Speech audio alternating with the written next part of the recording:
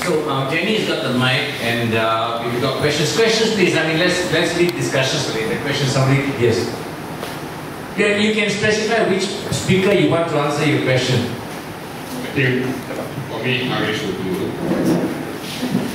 You see, you are talking about the need for change. I think all of us here we agree. But if you look around, we are all 100% non-Malays, you know. But the fixed deposit, as I see of it, as far as UMNO is concerned, is the Malay electorate. The people, the Malays in the Malay heartland. You know, this is where the Tuanan and the special privileges thing comes in, you see. You know, these people do not have much access to electronic media and things like that. So these are the people that you should be actually targeting. You know. How are you doing, or what are you doing about, reaching out to them? Thank you. Sorry, can I get your name, please? Lau. Anybody else?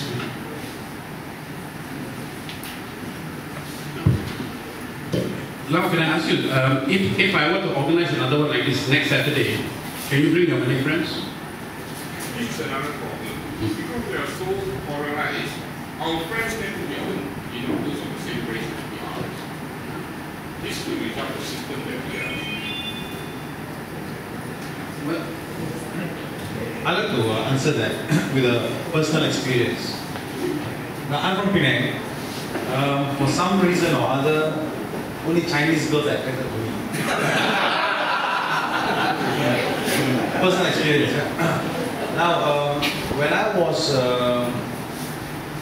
my first girlfriend, my second girlfriend, was Chinese. Now, I liked her very much. When she went to UK to do accountancy, I followed to do my second degree law. I discovered that the mother does not like me at all. Now, when I was in England, I wrote a letter to the father to say, look, don't look at me as a Chinese. Don't look at me as a Malay. Look at me as a person very much in love with the daughter. And furthermore, I'm going to be a lawyer, I should be alright. I should be able to take care of the daughter. Now, I used to spend money from UK calling the house in Kuala Lumpur. Now, the mother will pass the phone around to everybody. And the mother told me actually, I will let you marry my daughter if you can sit at the table and eat pork with me.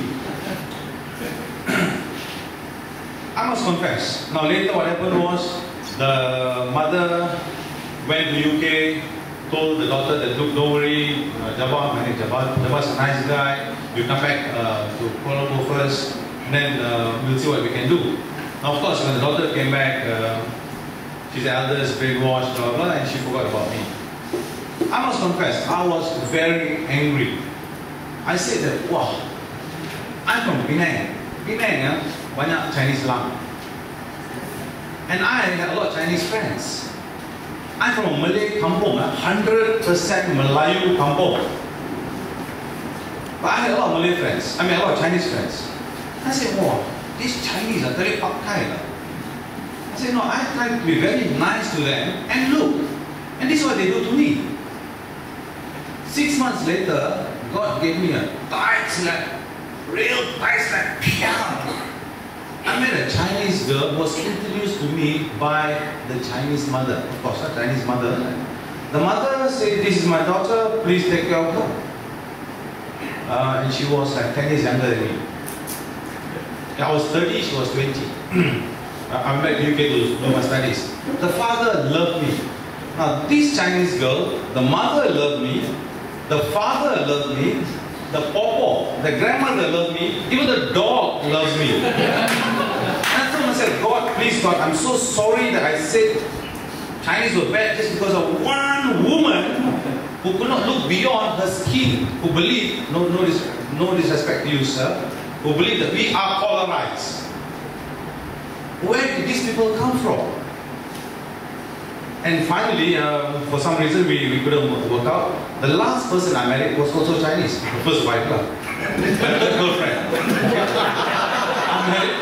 That's my brother-in-law there, Heng Kian An.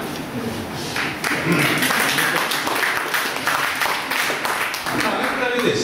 Their family broke a myth in my head. You ask any Malayu, Malays will say Chinese are materialistic. Am I right? Chinese duit saja. Reality Malaysian stereotyping.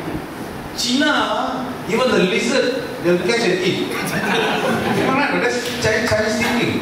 When I met his sister, I was shocked. Before eating, she'll raise the plate. And she put on the plate. I said, hey, Chinese never do this. Chinese will just wipe the food. Then I realized that they are a certain religion.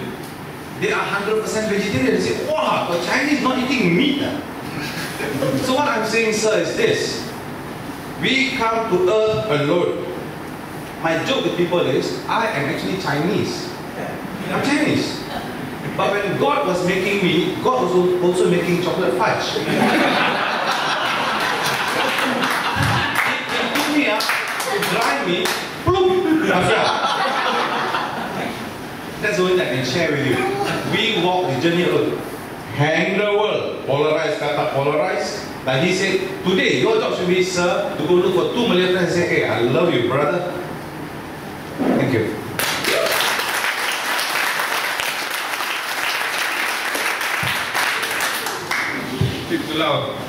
It's not just my job. So when you ask me, how do you all plan to? This is what I mean, you see. Because if you keep having target groups like this, you are actually not reaching out to those other people there in the content. Well,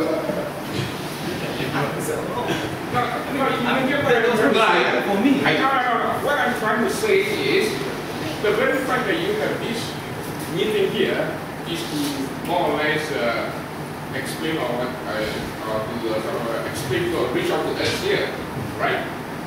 What I mean to say, you should be doing that with the Malays, more with the Malays, because they are 70%, and this is where UMNO is targeting with the ketuanan, with the special position. See, that will come more because here, whether you are here or not here, we will be working for change.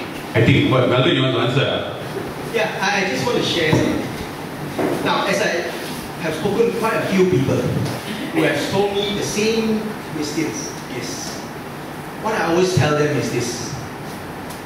We are taking baby steps. We have just come out from the crawling stage.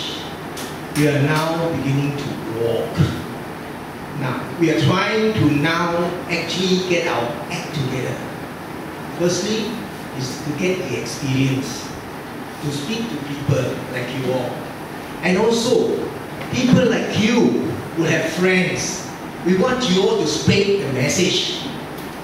Once we have done all this, the next step, they are going to Kuala Terengganu, is it? The next step?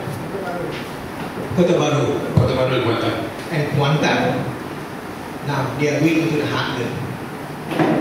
But we must go through this baby steps place. We have to. There is no choice. We cannot go straight away into the heartland and try and work our way out. This is, please accept our apologies for not being able to go so fast. This is what we are going through. The first steps. Thank you. So let me share with you. We do have plans. We do have plans to reach out to a wider audience, a more diverse audience than this. You will understand if I said that it may not be prudent to make public announcements of those plans at this stage. But I want to go back to this. I want to go back to this point that I was trying to make just now. That it's not the job of the core group from KL. It's a collective effort, right? It would have been very gratifying if you had said, how do we? That's you and I. All right, and I'm most very grateful for your candor when you say that, you know, maybe the community is so polarized already. But if you recognize that, then you might want to go back and think about whether you ought not then to be trying yourself, to start with yourself, to break down that polarization. It has to start with us first.